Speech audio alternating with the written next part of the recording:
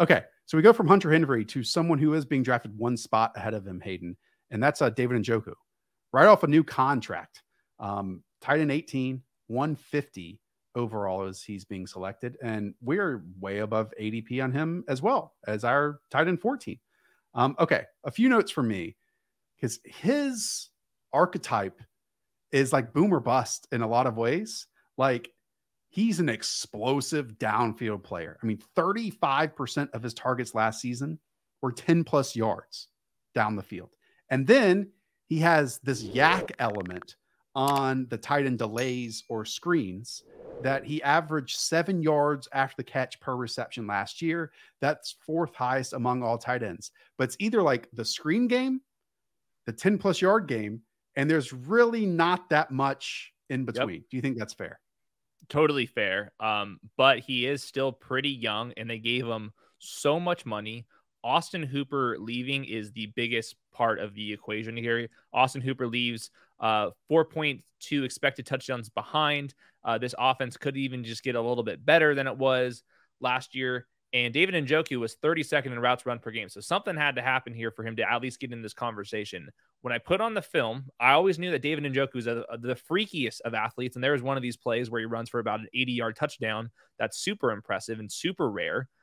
Is he physical enough to be in there in 11 personnel and block a little bit? Which tight end spot is he going to play in 12 personnel? And what I noticed is the dude's pretty physical too.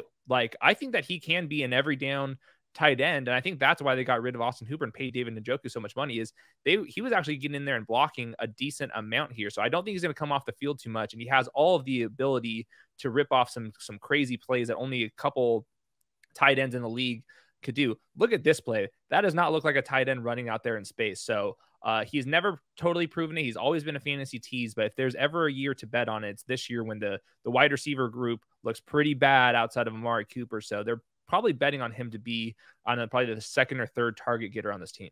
Yeah, he is the anti-Dalton Schultz. Like, oh yeah.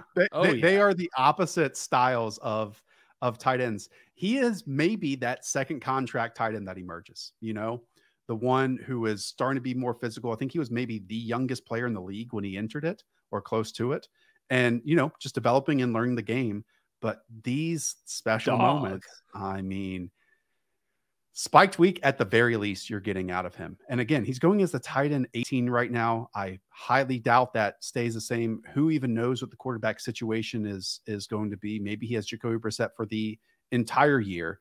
But these big plays that he creates, again, 10 plus yards on the field and those targets, or taking screens and manufactured touches.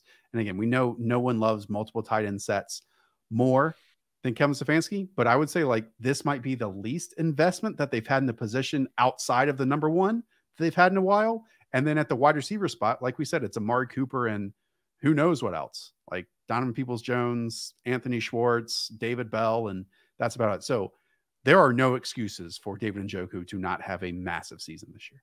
Players like David Njoku are why I'm passing on like a lot of players, like the Darren Waller in fourth.